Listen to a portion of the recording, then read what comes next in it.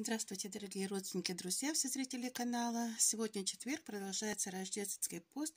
И у нас с утра я варила борщ с консервой с рыбной в томатном соусе.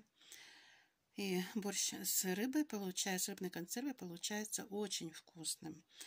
Пережарку лука не делала, просто порезала мелко лук туда и лавровый лист положила, кроме соли еще, и посыпала еще чесноком сухим в конце варки.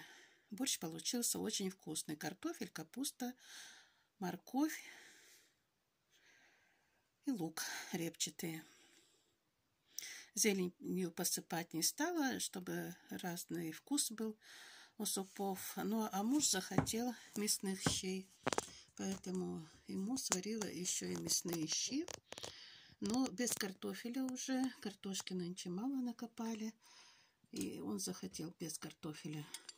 Положила вот морковь кружочками, капусту, мясо поварилось, сняла пенку, потом все овощи положила, лук репчатый тоже мелко нарезанный. И вместо картофеля положила, чтобы суп не получился жидким и насыщенным, и вкусным, и сытным, положила и пшеничной крупы мелкого помола. И вот он такой вот коричневенький, красивый суп получился с кусочками мяса.